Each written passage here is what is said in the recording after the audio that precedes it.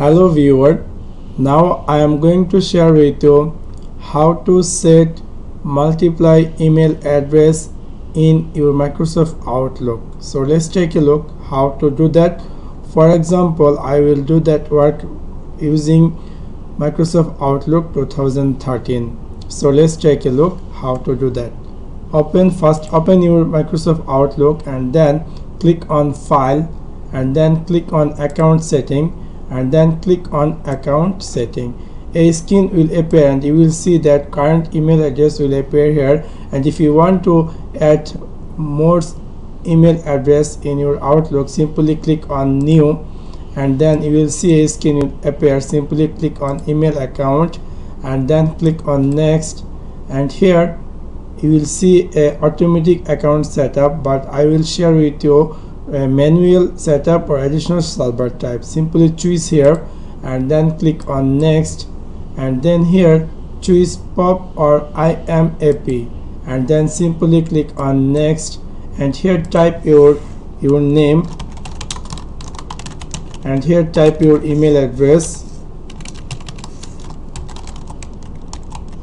and here server information account type choose POP3, and incoming mail server type here pop.gmail.com, and outgoing mail server type here smtp.gmail.com, and here you will see username will appear here, and type here your account password, and then click on more setting and you will see internet email setting screen will appear.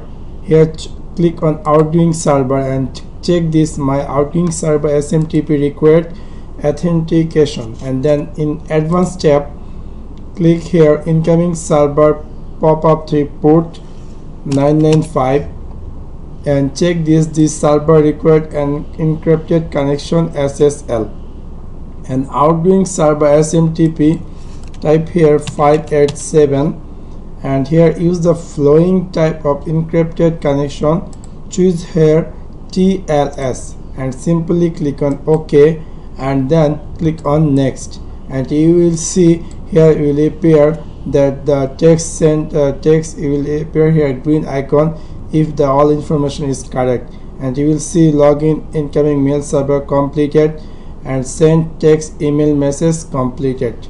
Simply click on Close and click on Finish and click on Close, and you will see the email is already added to your Microsoft Outlook.